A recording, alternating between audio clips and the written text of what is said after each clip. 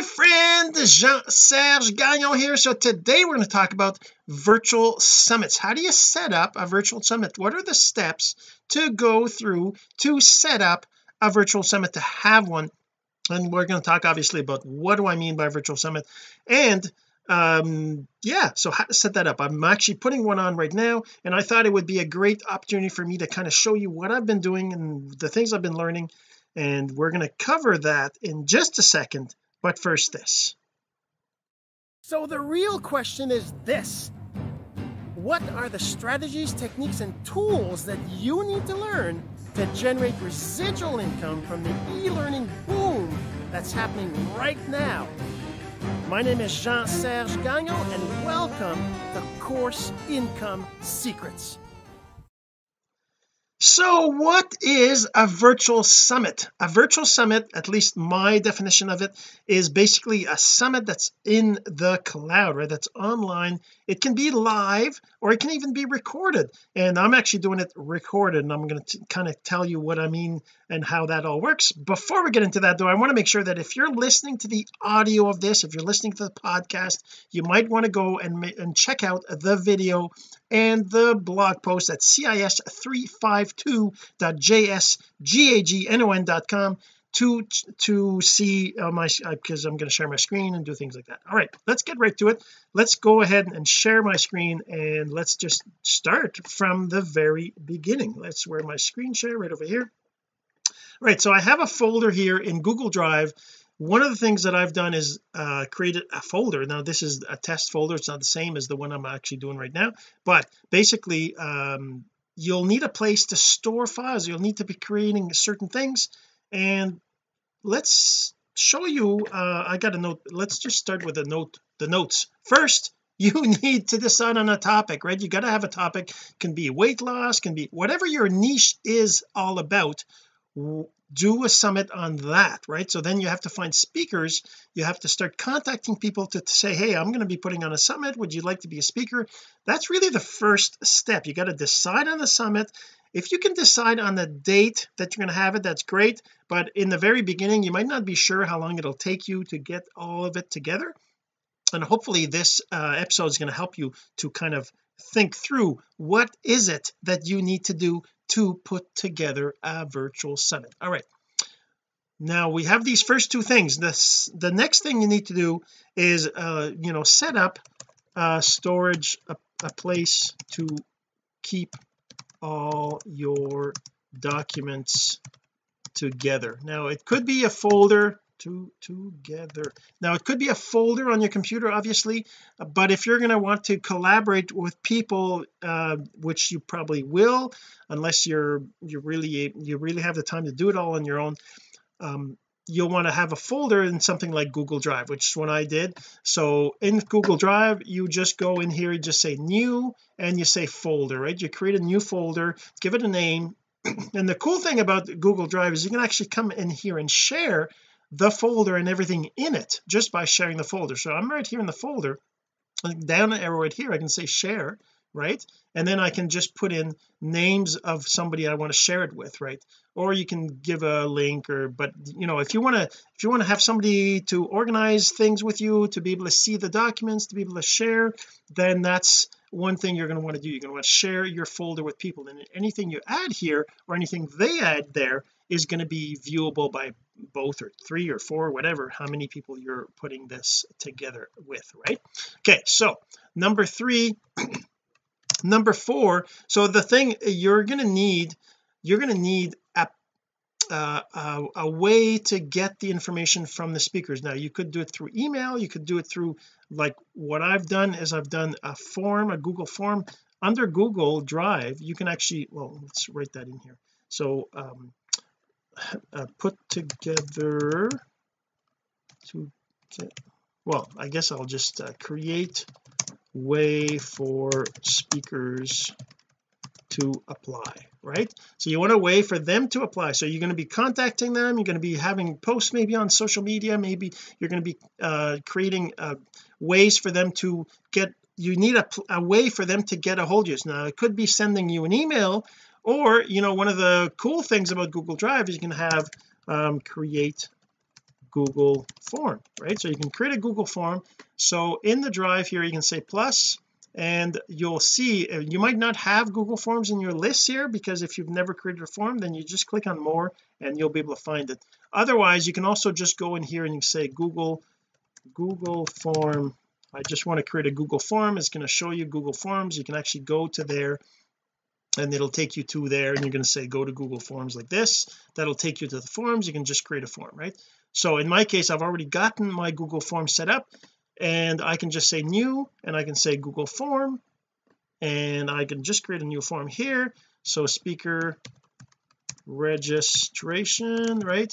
And then you can ask them over here, you just add a question. Let's just say I want to ask them your profile link, right? And then I want to, this is going to be a short answer. Then I'm going to say I want to have your topic, and this is a short answer. And then I want to say your email. Whoops, I need their email, your email, right? So because then after they submit this, I'm going to put required. So now we have the form so that they can register. Of course you can do things like you can go in here, you can choose a cover image, you can change the theme color, right? And change the color, the background color, a couple of different things. You can change the font to something else. There's different things you can do, right? And then now you have your form here, and you can put a description, enter to be considered as a speaker for our virtual summit, right? The summit will be from date to date, and it will be pre-recorded. So when I'm saying that I'm doing a summit where I pre-record, so the idea is that you can have your videos available ahead of time. You get them all done, get them all ready, get them all edited. You do your interviews, you record them using Zoom or Team or other mechanisms, and then you take those videos and you make them available over a period of time. It could be 3 days, 10 days, whatever you choose is the time that your summit's going to run. And you can kind of explain it in here in this registration page, right? To give them a kind of a what is the summit about, how is it going to work, all these different things, right? So you can do that. All right, so that's the form. Then you can just go here, forms home, and I can just I got the other forms. Now I got this form. Oh, it says untitled. I forgot to give it a title. Let's just edit it, double click, and let's give it a name. So it says speaker registration. Okay, so there we go. All right, so that's the form. That's how you get speakers to register. So Google form is one of the simplest ways. So number 5, you're going to need then to have an agreement to send them. So write up agreement for the speakers. So depending on what you're going to do with your summit, you're going to need to have the speakers agree to whatever you're doing, right? So you can get a lawyer to do it. You can it's up to you really. I'm not a lawyer. I can't give you legal advice, and depending on what you're doing with your summit, what the topic is, and all these different things, there's different levels of how can I put it, confidence or comfort that you might have based on doing it yourself versus getting a lawyer. So I'm doing a summit for marketers. That's going to be mostly marketers that are involved, so they already understand how it works online. And so I didn't go through a lawyer. I wrote it up based on what I'm doing, how the income is going to happen, how they're going to get commissions, how they can promote it, all these different things. So I wrote that up and I sent them after they apply, right? After they apply, I send them this agreement saying, I'm going to do this with your video, this is how we're going to record it, this is how we're going to host it, this is how you're going to get income. If you want to promote it, you'll be able to do that. You'll get this much commission on this and any sales. Speaking of which is number 6, decide on if it's paid or free, right? So if it's free, then you have to have your speakers agree that their content is going to be available for free to anybody who sees it, right? if you want to sell it, if you want to make if you want to sell it, then you have to have them agree that you're going to make some money off of their content, right? Because they're giving you the right to use their content in your summit, and you're going to generate some income from that. So that has to be agreed on. If they don't agree to that, that's very dangerous territory for you to be doing something without them saying, yes, I agree to you selling this. So in my case, what I'm doing is I did a free plus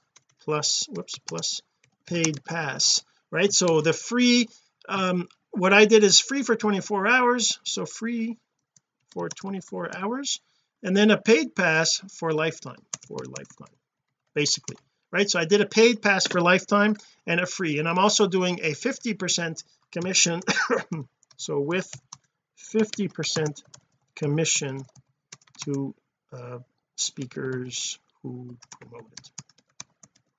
Okay, so that's what I'm doing now. I've got that in my agreement. It's laid out how that works, and then of course I need a way to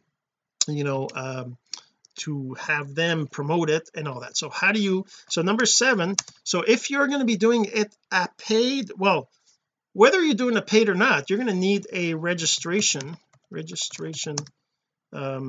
funnel, right? You're going to need a registration funnel plus an email list to get people registered, right? So you're going to need a funnel or a page, an opt-in page, or whatever you decide to use to have attendees register. And in this funnel, if you're going to be selling it, you also want to do an upsell or an offer, right? Anyways, I'm not going to get into that part because that's more technical, but it's you need that if you need a place for people to be able to register for the summit, so that you can send them an email when the summit happens. You can send them today's speakers are this, or whatever you're doing. You need to be able to send them emails and contact them so that they know it's happening. You can't rely on social media alone, because social media doesn't let you do what you want, it does what they want, right? No matter what you're doing. So that's the registration. Okay, so now the other thing, actually, before we talk about, even before we get the registration, you need to have, let's do that here, let's do that. This is not 7, but 7 would be, you need to once the speakers have agreed to, then you need to schedule interviews. Now if you're doing a live summit, then that means you have to have the dates decided, and you have to have your speakers commit to those times. If you're doing it live, for a whole week, let's say you're doing a 5-day summit, every night, every week, a day at 7 p.m. or 8 p.m. or whatever your time zone, right? You got to make sure that they're available on those times, and you got to schedule that. To me, that's really complicated, so I just wanted to do a pre-recorded but it's the same thing. I got to schedule the interviews, although it becomes a lot easier to schedule when, because it'll be it can be any time before the summit, as long as it gets recorded before the summit. Once the summit happens, then I make those videos available afterwards, right? But you need to schedule the interview. So what did I do? I use Calendly. Oh, right, by the way, right, here's the other thing. So create a speaker to apply, set up a place. Okay, so write an agreement. Before we even do any of that, we need a place. Okay, we also need set up a new Google. So you need a new domain. You need a new, so number 3, you need to register a domain for the summit. Now you don't absolutely have to do that, but I recommend it so that you have a domain name that matches your summit. Like for me, I did BitClout Virtual Summit.com, right? So I registered that domain because that's the summit I'm doing right now. So I registered that, right? So then after registering, what I did is I created another email address. Number 4 is create new email address to use for the summit, right? So I created BitClout Virtual Summit at gmail.com, right? So I did that. Obviously you don't have to do that. Those two steps are sort of optional, right? But I recommend it because that gives you more, it looks more credible, even though a BitClout at gmail.com is still a Gmail account. It's become more acceptable. But if you have 7, 8, 9, if you have a domain provider like I have, if I go here, you can set up your domain name to forward those emails to your to that email. Look, I'll show you what I'm talking about. So if I got BitClout virtual domain, BitClout virtual domain right here. I just click on this. Obviously your provider is going to have different ways of doing this, but I have the mail maps that if I so I have this which goes to this email address, right? So any email to BitClout virtual, oh look at that, oh my summit, I came in here to fix it, right? Let's fix that. Otherwise it would not work. So this is the email. Let's email.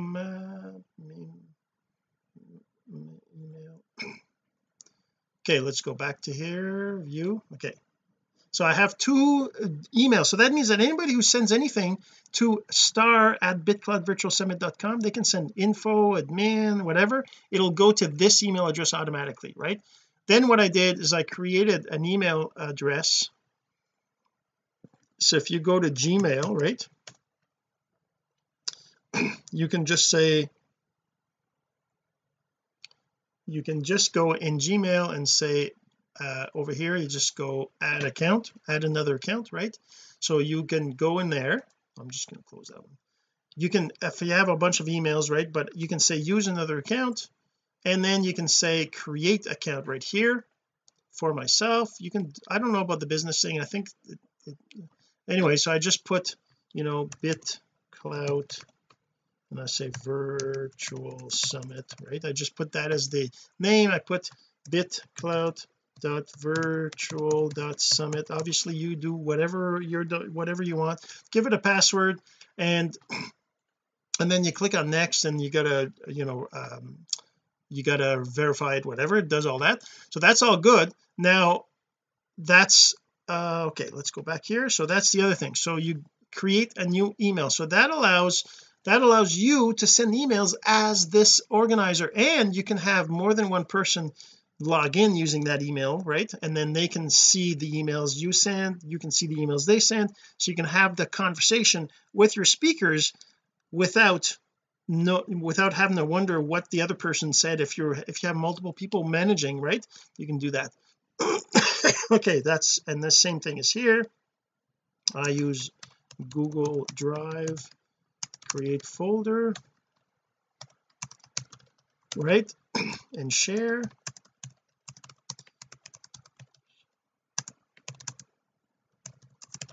Okay, set up new Google. I think what was that? I guess that was the number 6, 7, 8, 9.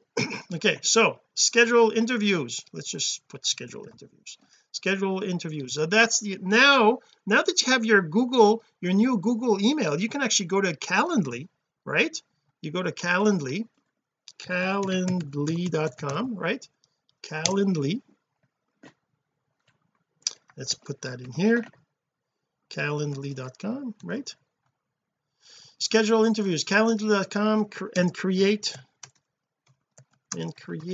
calendar. So for you, so now what you do is you go in here and you just say sign up, I guess. Oh right, so then you would put your email, bitclout.virtualsummit@gmail.com, or I could even say info admin at bitcloutvirtualsummit.com. I can actually put that email because because it's linked to the Gmail email, right? So the reason but you need to have an email that you can actually receive emails from. Any of these sites that require you to put an email to register, they'll send you some confirmation email that you got to be able to click on some link or something, right? So you have to be able to receive an email from this email, right? If I do that, then and let's just do that. I'm going to sign up here, and let's just go back to here. I'm going to go back to here. I already have a BitClout Virtual Summit right here. Let's just let it load up. And over here, oh, I already have it. Oh, interesting. I didn't realize that it would have noticed my but anyway, so that's what I did two different events. For me, I did a discovery call and a summit interview, because I'm recording the interview, and some people might want to just have a chat before they decide to be a speaker. And then under the availability, you put in your times that you're available, right? And then you create, and you can see calendar view right here. You can see what you're available as, right? And that allows people to book. So if I go here, let's go back to right over here. If I go back to here, now you can share these events directly. You can have this is, you can copy link right here, right, for each of those two events, both of the events. If you have more events, maybe you're going to do a 50-minute or a 2-hour interview, or maybe whatever, right? Depending on what you're doing, you might have multiple events. But the thing is that you can copy these links, and you can send those as, here, go here, click this link, because if I go to this link, copy link, and if I go to that link, right, which is the link that you would share with people, it'll come up with okay, here's a discovery call, these are the dates you can book it, and then you can choose your time zone right here. They can choose their time zone. If they're in Saskatchewan or Costa Rica or whatever, it shows in their times. Anyways, that's the Calendly thing. So you get them to book your interview, and you end up starting to record it. Okay, so what's next after that? We've got then they schedule the interviews, and create calendar. Okay, so then let's say then you record. Well, actually, this is where, let's do the registration. We need the registration funnel. So with this, when you're going back and forth as you're scheduling everything, you need to get their bio profile picture. Oh, actually, bio topic and profile picture to put in funnel, right? So you need to get some image, something to put in your summit documentation, so people who want to attend the summit, they know who's going to be speakers, right? So you need that as part of the whole process. You need to get that, and of course you're going to want to go back and forth with them to confirm that they have the right information. Then what else? The registration funnel, let's do that, their bio topic and profile picture, and then you create a registration funnel. Okay, so now number 12, you need place to host the summit and track their commissions if paid, right? So if you're doing a paid funnel, a paid summit, you're going to need a place to track their commissions. If you're doing a free one, that it can be hosted someplace where you don't track that. But if you're doing a paid one, you're going to want a place to track their commissions. So in my case, I'm using my platform, right? Click eCourse, and if I go to there, am I logged in? No, I'm not logged in. Okay, I'm going to just log in as myself over here. Sorry about that. Okay, so now if I go, I created 2 courses. They're courses. It's just a hosting site with videos and stuff, right? So there's 2 of them. There's the free 24-hour access one, and there's the all access paid pass. So now the way it works in my case, and you don't have to do it exactly the same way, but the way it works in my case is I'm going to have the speakers promote the free virtual summit. So they're going to just, if I go to this right now, it's still not open, but it's a hidden link or whatever. They're going to share this. They can go here, they can please share. So they're going to take this link here and they're going to share that link. It'll have their name here instead of mine, right? So they're going to share this, the free funnel and sorry my apologies. So they're going to share this, and what will happen is that anybody who registers to be in to attend the free summit is going to be tied to them automatically, right? So they're going to know that they're Bob or Frank or whoever it is that promoted it, they're going to be tied to them, right? So then what happens is the person is going to be on this, they're going to get the email saying, hey, today we posted this one, today we're doing this, whatever, and they're going to be able to watch the summit, right? And the summit is going to be run over 10 days. In my case, it's going to run over 10 days, and they're going to be able to watch the interviews for 24 hours every single day, right, for free. Now in each of the free videos there, we're going to start off by talking about the VIP pass, which, by the way, you can see there's a link right here. Whoops, there's a link right here for the free VIP pass, right? That they're going to be able to see. It's going to be pretty much everywhere because we want them to know that they can get a VIP pass. And the VIP pass is going to change in price over time, or there's going to be coupons and things like that. But the thing is that anybody who's registered through the link of the speaker or the promoter, and when they buy by just clicking here, because it's not anyways, they buy by clicking here, the speaker whoever promoted the free pass will get the commission of the this. If I click on here, for example, it takes me to the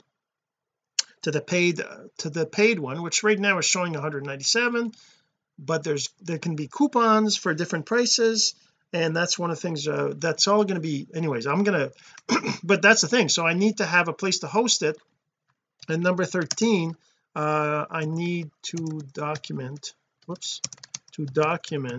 how the speakers can promote the summit and get paid, right? So I need to document that. So that I need to create. There's going to be a document that's going to explain the process of the two courses, right, and how they need to promote the first one, and that automatically gets the person in as a referral of theirs. If the person buys the course or buys the VIP pass, then they automatically get the commission paid. The commission are paid after 30 days. Anyways, all this stuff has to be documented. So you need to do that too. If you're going to be selling and making, you need to be able to explain to them how they're going to get paid, because they need to know that. I wouldn't promote something if I didn't know how I was going to get paid, right? Or I didn't trust the process and all that. So that's basically how the things you need to do to set up a funnel, the steps to set up a funnel. I know it looks like a lot, and actually it is. It's more than I thought it would be, but once you have the interviews, you have them recorded, you can start to get them ready and set up the site for it, and make the videos only available on certain days for 24 hours. You just do that by making the video available and stuff like that. So all right, hopefully you enjoyed, and we'll see you in the next episode. This has been Course Income Secrets, the entrepreneur's blueprint to generating income from the e-learning boom. Some of your friends need to hear this message, so don't forget to share. For more content like this, go to CourseIncomeSecrets.com and make sure to subscribe and follow us here. My name is Jean-Serge Gagnon. Until next time.